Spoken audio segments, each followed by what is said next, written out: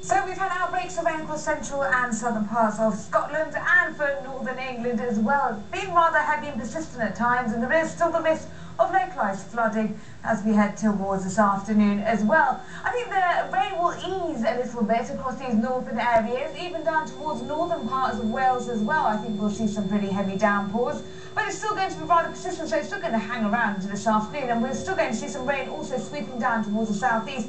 Eventually that will clear away, but behind it, yes, it will be drier, but there will still be some showers around, particularly so for Wales and the southwest of England. I think mostly dry for Northern Ireland, the Republic of Ireland for today, but there will be some showery outbreaks of rain across northern and eastern parts of Northern Ireland. For the rest of the week, Wednesday remains unsettled, so does the weekend.